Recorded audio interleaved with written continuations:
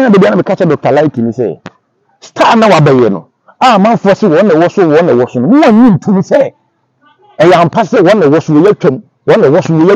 o mani timi nya no de o susu ni ba na betuso na Ghana fo ka so mu di na so wa asem wo no an na no aka na Ghana fo be gina so dia bre no ase but na can pray say apart from shefu I would do Likee achi apart from shefu I would do Likee achi you be would do Likee achi a o wadwen papa ma Likee Likee I star na o di achi a would Likee we gina be nya duane adi na would do Likee achi a Likee na program e be nya bia ko na wo sika he bitum enti na would do Likee achi okay but the person make can say Big Akwess ni Lilwin Ghana force na ya agro no mu na ntokwa o Big Akwess ni Lilwin na ntokwa ama Lilwin kwa Big Akwess court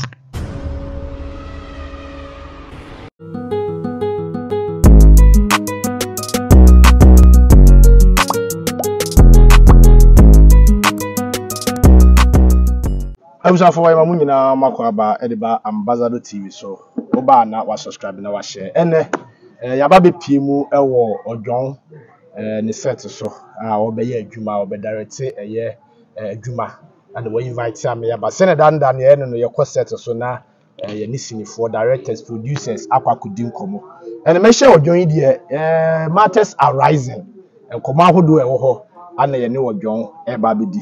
Ojohn mo akwaba bejo so say bibi aboko de nyame ado bibi aboko e de nyame ase na se mu so ko afidwa ase ai ko ye adwuma kakra ho bibi akoyi bibi aboko adwuma ne de wawa ni tua anya fa ko na wo okay ti baby adwuma ne betresi bia na wo follow no nti no na ya na ye obi adwuma na wo koya na se obi na de ba se direct man na wa direct ati da se dem de na mkutwa ma no okay ni na mkutwa ma me ho ende na mi am video so me di mi am channel okay but we ni de ya obi dia ya me amanfo obi wa obi di ba obi ha ya adwuma ma me okay ti ni si di hian se obi sika ebeba artist no ne camera si e be ya TV video bibia me na me bibia ho adwuma nyina ma se first na etwasene no kalmodo benches no no kalmodo anase peace and love no ya na sometimes omo market ne so okay no ebia sika o de betwa movie baby amoda bibia kika ne mani nyina abum kakweti nyina ne bia wo discount nyina ama to discount nyina ama wa na wo no wo na be tutua artist ne ka obi a wo se tutua ne ka bia na wo so wo na wo be frɛ no wo tutua ni pa ne ka okay nti producer ne bia wo da se wo de movie na ya dey abere no wow Ojohn we de ye be kwa chika kra because we de nya wa ensema asisi ni yedi ho nkomo na nsen on Angel FM abro a wo ye 5 Park National PRO one ye wow papa Oboy Siki ntokwa timpe minim se unya video ni bi hwa na what is asem na mete okay mete but ade ba kwa ya na ewo mu ni se sometimes no ye kuntokwa de but artist ya honest director kuntokwa na de no de nye artist sen so fan say artist we artist omo no mu kuntokwa na ba ko ye artist na ba ko ye director ana be so Oboy Siki artist ana abro director dabi abro ni okay because so famous abro yeah abro de ni de abro to kwana no yes abro to kwana no ni Oboy Siki ko radio so ne de ase me hu say personal tokwa omo ni na personal tokwa no mo ko omo personal yeah me hu say personal issue we nye issue bia family hu ko so hwe enyama na no mo ensema na mo kana na mo ko hu no a utie ni dia tu say we personal issue okay it mean say bi abro no Oboy Siki no personal issue and bi a omo ye sa entokwasem no but ensem bibiri o say so mi say ensem bibiri so ka doso minim ensem bibiri na wo kan anya say na abro asem de na meka say abro say oye 5 pack for company for oye 5 pack for you PRO ye kasama for movie for no you could be a friend 5 pack no movie for nyina na ka mo mabom na mo ye 5 pack for okay na bro na ye kasama for a dan no enti no hu hia se obeye sa na yema no because obi a wo ye kasama for de wo na wo kasama ye na fe wo se kokun de a na me hwan pa na wo be kasama ye bi ana de me ka no ntia se wo na wo ye kasama for wo na wo dwuma ye nim kasa se mu mfo be yi o ma no ba bia na obekọ ba bia kokasa wo na wo dun enu ma wo ye bibia sa na ma na mai na wa sa twa wo se kunto pa na ese mpanifo no mu yi aboro o mu yi aboro sa aboro efia fa party fie ho ahwan no o mo hunu nyansa yes mpanifo no mu yi aboro se no but on so chere say we media person so eduru ba bia o de media nsem no na eye na me kire say we media person na be team make say we media person and be team make say we media person into the president no beton chan kan dey open the moment I wa ba ye panimu no de ye wona be ha wo bejai okay anambwa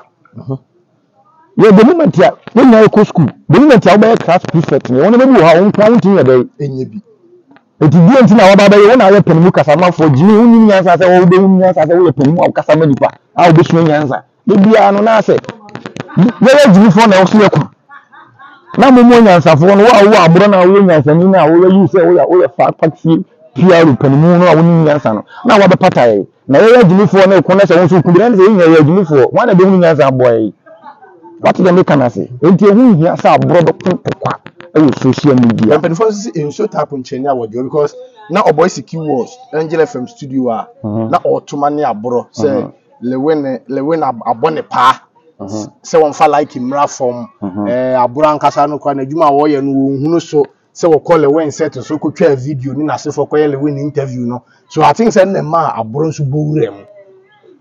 Oboy ko ye de o so ye na ye ka uti na ka ho asema when trust radio into AJFM a program now we be inviting na one program until the how uni ndio mo ye ho abro ye weka wenje onye wo ye weka uni masa wo ye weka AJFM eti ni program bi akoso bia e bia uti program e ko ka ko ye de ope wala che o sa AJFM for mu tu se mo ne maye mu tu mo ne maye sa de na mo ye ko ye mistake me be so na ma ba so na be so no wo sa ko nka show ne ho se me wo so ano se ko do be ma me so na fu show no so abafie abra wo ka wo se ko ju ho asem ana me kire se in journalism so na ye no se inji FM fo no mo fra Oboy Siki no mo ni so Oboy Siki ba no o ba me ka sa ansem no dada etini fo se ni se mo fe counter pack ma no a mo mo Oboy Siki ni nya we na ne fa counter pack ni ma no dada se o ba ye bi abro na ye dey e ba ya be ka ho nti wo wo be feel sense makotena radio station na me di watem na wutie bi na radio na ntimi amfrew ama wo anyu ho ano in journalism mu no ye obi bia say ntimi ntie one sided story de man to be allegation afu obi ho no e wo se wokoje ofa no nso adwenkyere ye mu ni tie ni de moment na Oboy Siki gina ide FM na o ye de moment na wo gina ko na wo no so wo ka obi mu asem a na se mo ma nipa no be wura mu a ana mo ide FM fo ko feli nipa no wo fo se Oboy Siki abaha eyi ni interview wo di atem enti bra be wura mu a na mo ye gba papa na mo ye gba bone mo protocol na ama wo mo no na mo pe asomdie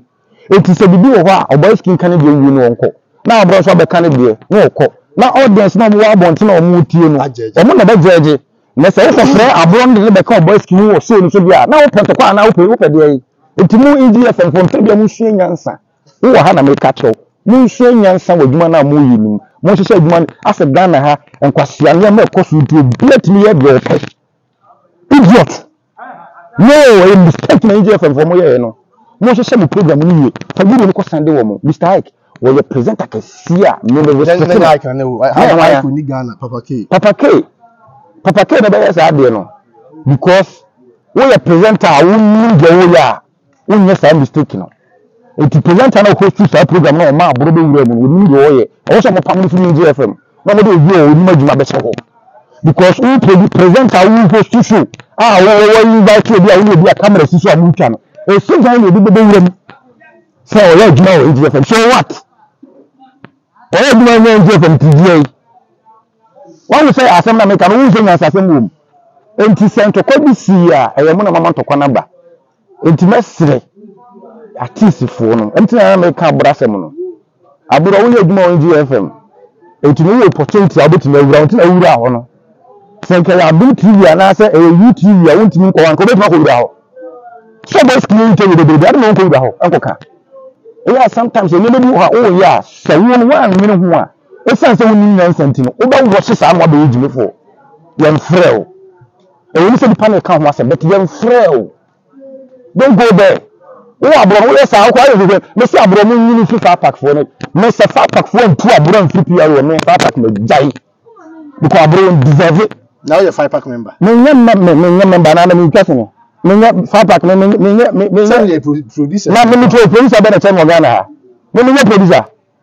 me no kasa na me come movie na me produce me produce movie me producer. But say also for the process now. Me fa so we mo you know mo ya fa pack for no na papa bi o mo ye wo me was me use time say me kwa join. Na Dr. Famous so ne audio de by when you be atie. Matie bi said that Dr. Likee so on tim no kwadwo nya adwuma na asefo no what say you know o feeling the same. Me that was a question we me the American say Famous or a director penimo wagidi but Ghana had the open director say omo problem pa e Famous it means say if a member Famous aye amma me na match no the no Famous be kana say so am no odwon magi adi because Famous first of all kind of correct Dr. Famous yes onye on kind of correct we contemporary edi we di onye adwuma ma no we anya ade Famous ntimi nye obetima ye di change men ka say de o kan no oboa okay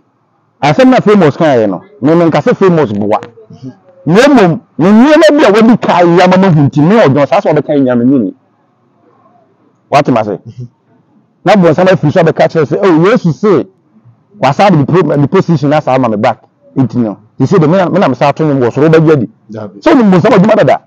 na e na woni mo Famous ho enti o ka ana me ka say won kan kore then wa kan bia ya ka so din kan kore o company o be o twase ni o Ghana ha wa ye Famous adwuma da bia ana ko den kan sa Lilwin no kura na ye kan asem no ana Dr. Likee na ye kan asem no mo ni say Famous on kan kore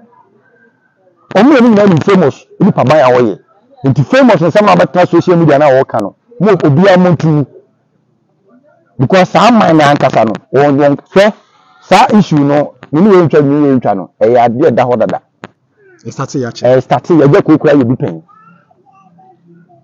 omo na ye bi pen obi o say obi o twase ni e wo Ghana ha awe actor ana actress e wo Ghana ha ni we ntwa no wa ye bi pen me kwa ma ye bi da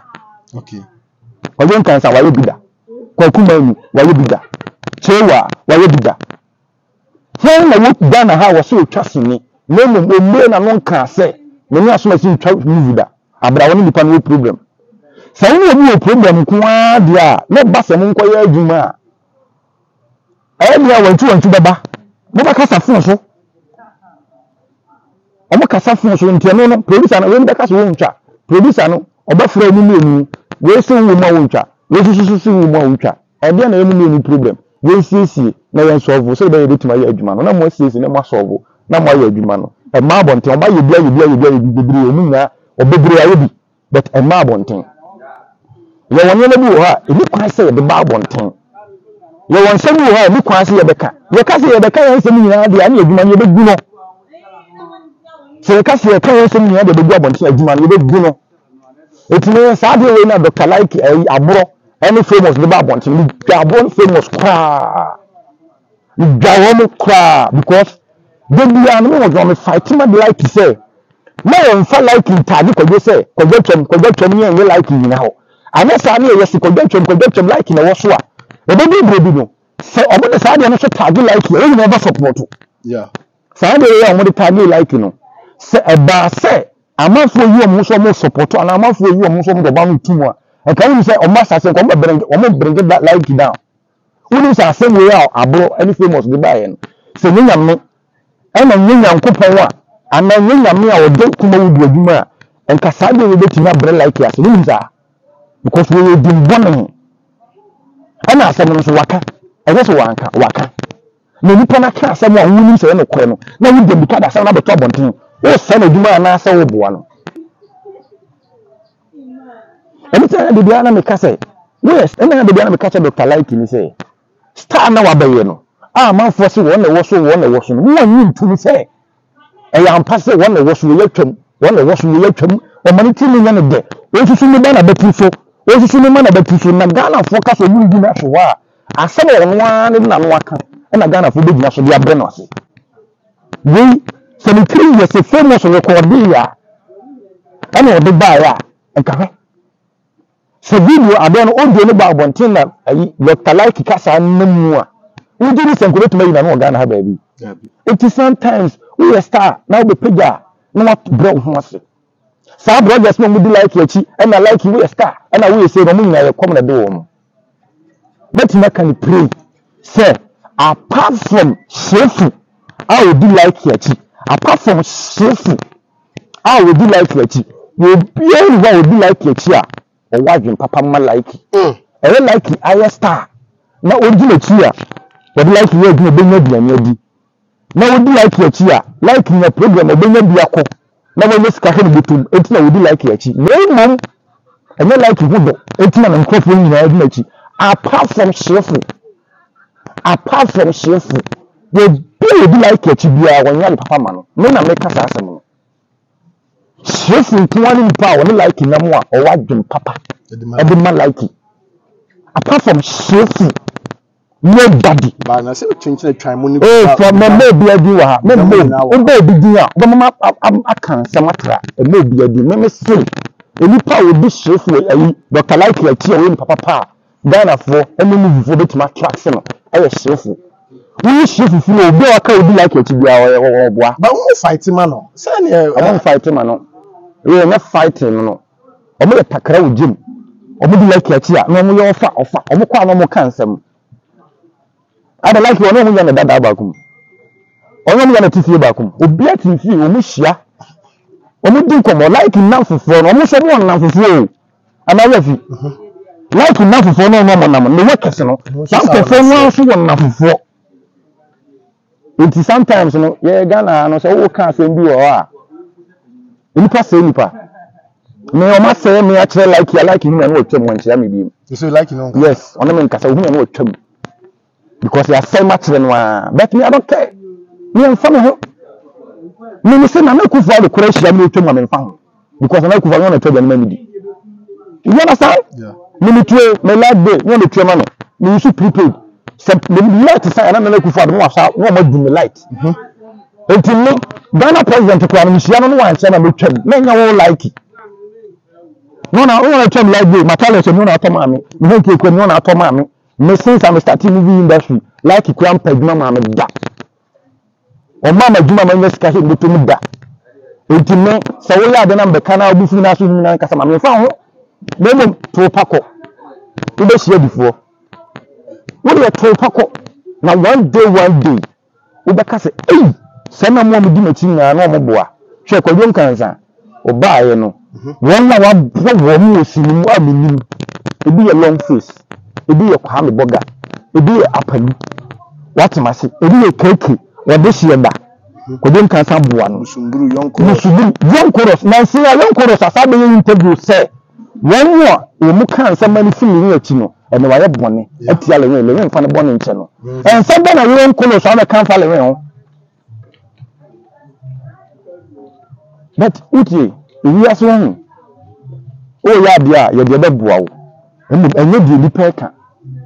we ya Ghana nya brant we musician ana we artist ana we blogger na we ye djuma die bia djuma na we no be so say abadwa wan kasa wo future ani ni first time so di ka adwan enti me wo de djuma bra me se me na say djuma na mbo me future me nye okay you understand yeah enti mesre Likee pass on hwe na no kasa yi on hwe na no kasa yi when matured when you need a brush asamna famous be kan yes no ko kan Likee o kan I dey o kan but odi ya so why dey okay because so no problem na say who say me say dia no kwa say me no ya adwuma it Likee dia no dia me for no 100% or pan say wotimi ka dey okay because one no nyankopon aboa na pega no de ne start do mama no yeah it is only to make an start of musu ya anu ko bi wa contact nyame enti je nyankopon aka akye no say wonya ne ho ye ena adwuma bia no betima ye ena nya artist bia no betima na ye adwuma e saa na kuma udifo no mote so mo be star omu hu a omu ni mo ojo kan sa me wo nya ye bi artist ni na mo ye nya ye bi adako so mpo mo nya mo be project ko bi kuma hala mo nya mo be nya ba bi gina ye no Umpega ya umumu. Okay. Na ayo mo say wo de won ka ho kra. Sa na movie fo nya obusu baite. Okay. Enti say Dr. Likee na waba be star. Na mo fa na adwuma na so won so chi ne ho a. Ade na mo ba de beto abonten. Why na you do Ghana hada wo mo bia. Se ko jon kan sa say won kan say mo ni nya adwuma da you fi nesa no ntwa wo mo bia. Wo so won ye bi da wo twese no Ghana ha wo se won kan bi da wo mo bia ntwa abonten. Starting say Mr. Beautiful Motam na enter nkoso. E wo ho pa sa tam kwa na wo. Sa tam na stars girls on the stars yes say.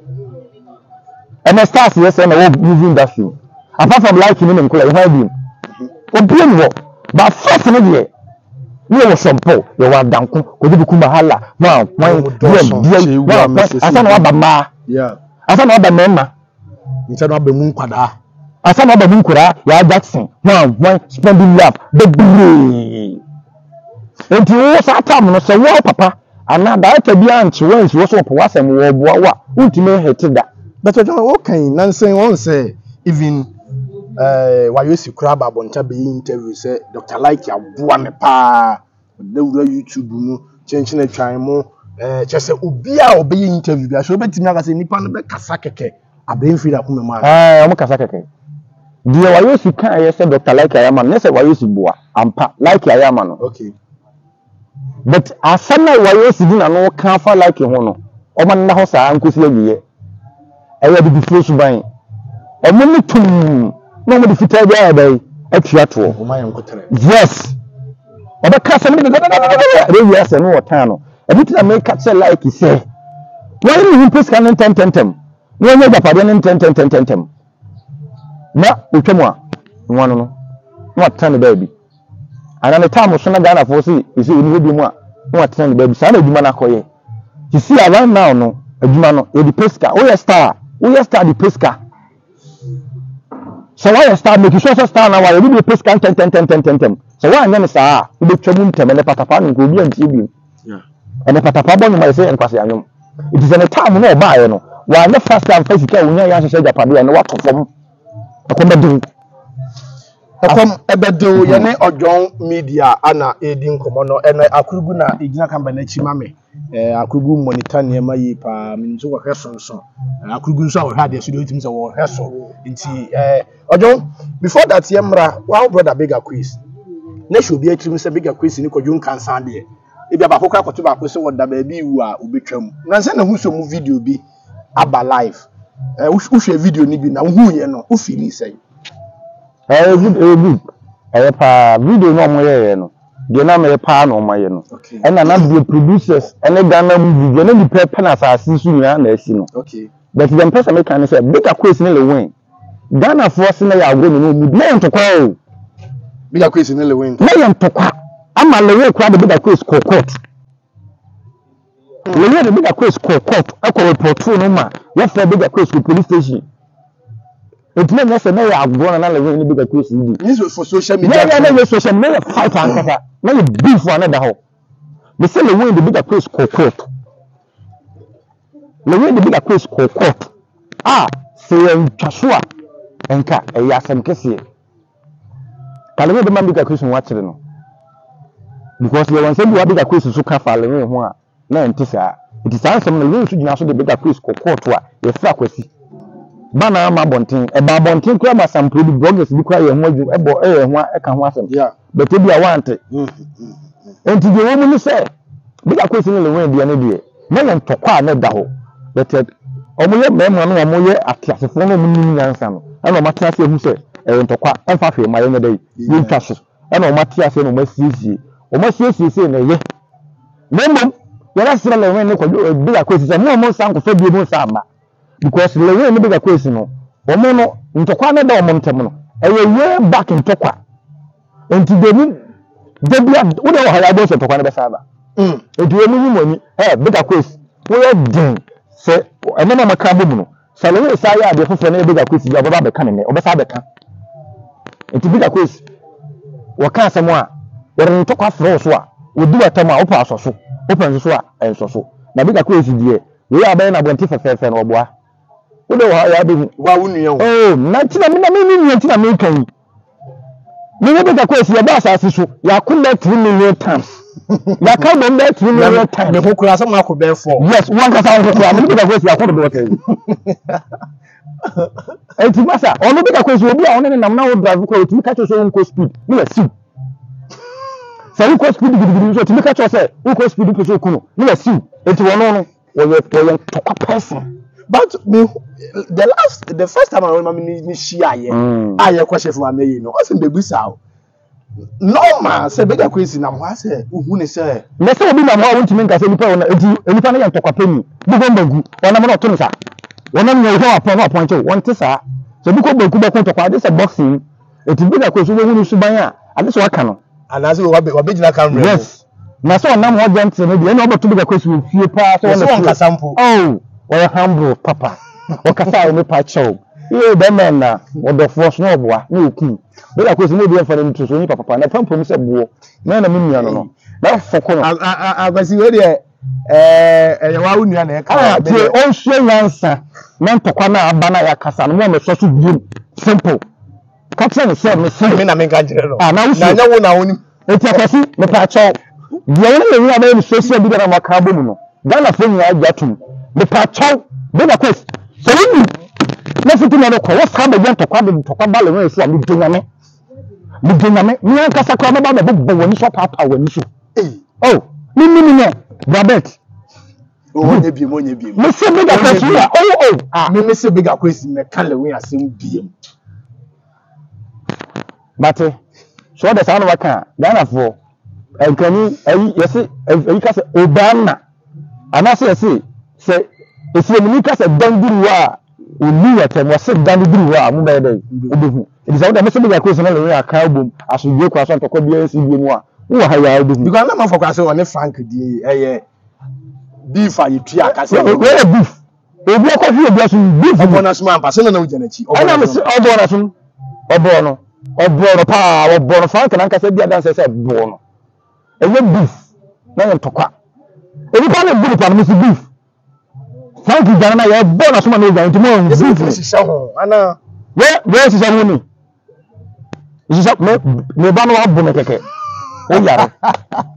asema be na okay me be program na so we fi na so keke wo ba sa ya shi Frank na so na se 22 ya enka beef be pound between us adem se na brand back e sometimes obi kan say ma obi me jona me gran say ni pa wa jini ya bu yo ko ya shi be so many sana steps gane with beef Frank no what they could Frank make that beef beef akwasi no oba do show video on the gods and here na we blame why you see adentia I say why you na to kan buy na why you see pay bi I try say o ma peace buy say o pe say o say so pe say o set peace ya one wey your peace now set no e ba wa da fight so ni za we ran say ko set peace and a peace ni kwada na fight it wo ye na ya na say wa anya na ngeye wa yes fair Frank so am na be pacho no ana na ye ana so Jack Frank man ko na Big Akwess am mo na sum na am da bonten na nka ye chisu ba ko chisu say dem no say nka wa yes di nka ye dem no say wa yes di kai say nka wa say wa yes di kai frɛ o mu in chambers no wa na say we be siesie anyi ye a no hu say enye ye na ye park ne so no a camera da wo mo so no wonu say kuma odi fo ye hwehwɛ ni me no won tokwa camera sa da ye so ahokwa na me badam kora ma na attend the number because ade amuko ye nyina bo amuko bo ye nyina no Big Akwess ni Frank na ro issue na ne ye ka HIV ko di ade no the fast na eno ho asem na ne ye ka de me pese me kire won say tie ni me say Frank na ro ene Big Akwess problem no na e ye ntokwa na Frank na ma tena se hu say aso Big Akwess kan wa ni wo na oba da yi oba ha no yeah we say Big Akwess show Frank aso ni na Frank yes study akona Frank yes study ade che na ko akodo to say Big Akwess one will say we bo waso no so one yes study na mo ntwa so we do one prawo Big Akwess na mo no ono fa no say o ye bibia ade na wo ye no say obedem say wondem ono no onye ho o ye wadem ye na no wato no enti Big Akwess die Frank ono na eku a ana wo ni wo bifu aboa huwe say wo ho a twa so what is America no we the Big Akwess di agoro say na pampani we enfu ye no nansa onku bibia me na meka opa o meka se be dina tam no mra woni fie wo mra na sa de amma no we dey big akwesu ni wa wunia ojo ene adwuma mo be yen ka ho asem kakra na o last me okay din kan yen fa o last message mfa ma kwadwo kansa mate se kwadwo kra frɛ wo ne set meko ho okay if you know ko ya Ghana fo nyina mo hwe manim ko ka easy ho okay yeah Lilwin say ofre me a my mother say me ma kwadwo me bawo me se na bibi anto ase o go sisi am wo set so le ya adwuma I say me nipa na de ni wi na ma ko boss Lilwin de wo boss pre me friend boss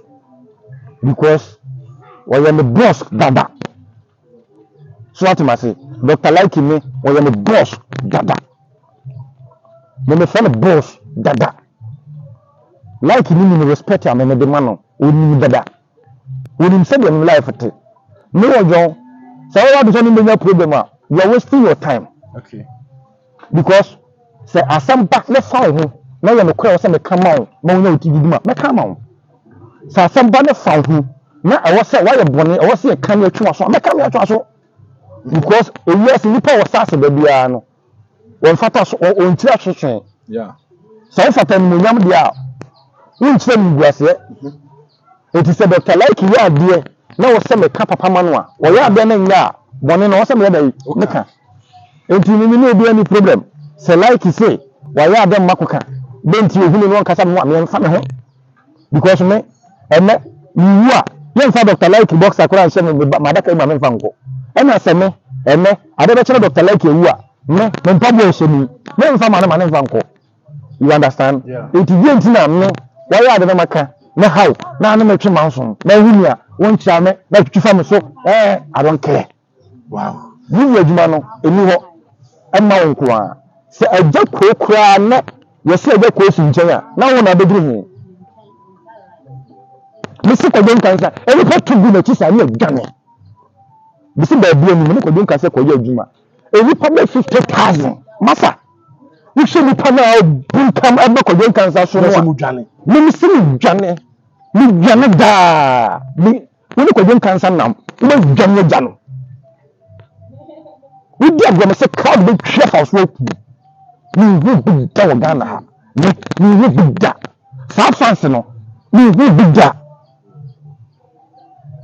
dia ni hu na aso ati ni bi dance what the make no you say asopa encha semonte yo wa so no onti de honhom ne ka kira safo no odwon kansa wo ye na djuma wo didi Dr. Likee wo ye na djuma wo didi se Dr. Likee awose bibi ha na awose wo ka beto abonten a obeka odwon kansa no kwa ye djuma na so wo nya na so waka odi ye so waka because wo de me ho e bi na Likee ni so hu se Lilwin aka bibi ate na mara ha no enti ono so so bi ye obeka enti me ni nya djuma na de no nya yisu muntu e ade wo ho dada Ghana ye nya ye bi me no kwa no obi ba set so ma ka tese nipa no mpam no because wo ha me okay me no kasa kwa ma ye obi so ye bida enti ya ade wo ho ye fa ye bi ye nya tokwa famous e pa to ma bonte na ka sanse mu obi abro wo ya we wo abro ye producer wo ya we sa de we e wo ho e beti na wo kwa fa ba wo be gu like ani ase ana enti ade abro ye na ade abro sa interview na abro ye ni na sasem bia ni oyai wo sa wo gu like ani ase wo brana se se ne ba yi ye ba ya ba kata sanse mo so a enka wo gu ni ase ano no but abro no so chese woni Likee interview ade abro ni Likee interview oh tie ni na so mun ni problem ti wo se wo person odi we ni ba na Ghana fun se problem afi no mo mu ko me fa so basis e person odi de ba famous nsem no eno ye famous interview na ebebo mu straight obo mo sheda so obo ka tie abro onye comedian onye director onim nyema hwehwe we bia wo ye director wo ye good artist bia abro any famous come on start say omu di no e fake ati say na djuma be na de ba na Likee wa frɛ no na wa frɛ kwadwo nso it means unim dia mo ba beka e fake interview na abro ne famous ye no first 5 minutes I be kan kokohwe e fake abro djuma na we ni ye bro ho ase be hwe yie abro onye presenter o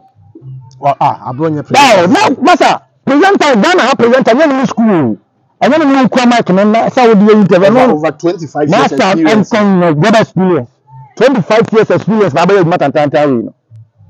25 years experience. And I will matantanta we. And yeah, don't do that.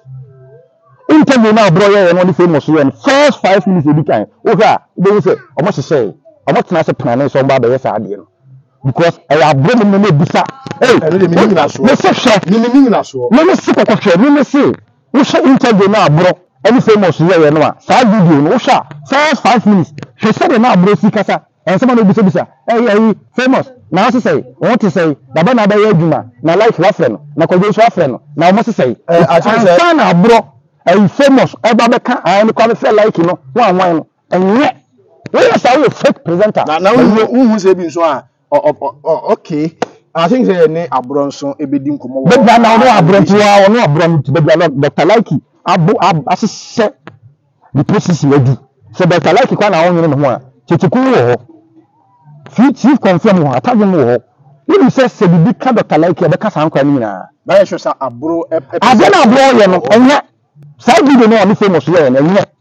what the am so me pan so me ba be Likee mu ase so me ba ye no na le source wa nka no anu no but le am source no ana ama adona ye din na onu Likee no onu ankasa sa video we ba no onu ankasa that na se gin ho a obewu ni say won on plan na leka ana won hwe ne kasa yi nye sa onu ba record ni na ba bontem na ni wu ase Ojohn abro ene obi biara ho nkomo ba mu no wo ho kwan se ofre yen na yenu ehia na yedi nkomo Ojohn kan se mi bra yi nyina no Ambassador TV yi ni nyina so Ojohn ene adwuma wo yi hwan na eba so de adwuma na expect e ko henfa yeah adwuma na ye ne de me de ana almost me adwuma na me yin ya me ka ho asem okay me de me the type of nipa adwuma na me yin se wo ka che nipa ni se edaha onko hwe a na okọ ne na ho a wa ha no yeah nti afi na ye gusu a ye wi a da bi wo se de to no ye be ka ho asem a kire obi a mu bia so nya bia hwe nti ene hwan na eba ene de nipa bebiri na eba nipa e ba 30 so mo almost be 30 okay but me pese na bobo obi a di nipa betimi abon din a adanko oh ni abe ma adanko old time adanko yes se say adanko me no aka abum baako nti se no me adanko aka abum a ye di enema foforo na ebre Ghana fo to wo hwa adanko ene Ojohn a wo mo aka abum e de comedy e ba Ghana unji di so di wetima gina no obi ani ho comedy na ye no ne amman kofu di kwan no mu ye bi e no mu di ye didi si ye gi ehu si comedy ni mu a omu na be silence because ye kasa ye nye comedy ye kasa nsema ye nkama manfo sira the whole Ghana omu ni US the whole Ghana omo eni US Ojohn o last message ana we the last message ni say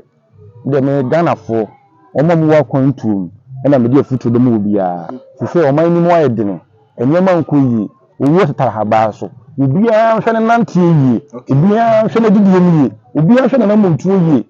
best ade o so oman hia wan say obayire ho aye adwuma na wanya sika e bia taade because ko wura shop na say ade na 100 cedis a wan tua ye mfa mawo so betima tua so a ade se wa ye adwuma nya sika na ade tua nti mesere Ghana fo so ubia ma na adwene nko na adwuma wo ye so mesere Ghana fo ene comment fo so a mo wase a mo di atam no mesere mo e a mo susu ma atam di ni mo mra because se me ma ye bone ama maka se be manu afo abeda bonten na se won so aha wo na wa ha no mu na se o kan yansa sente dem Ojohn wase ma o kan yi wan kan yi enye efi me kon kasa abim na mom wo be di matam a na wasa ahye na duvuo next time kra me sa ba bonten me sa me kan yansa se na me se be kan kwatasam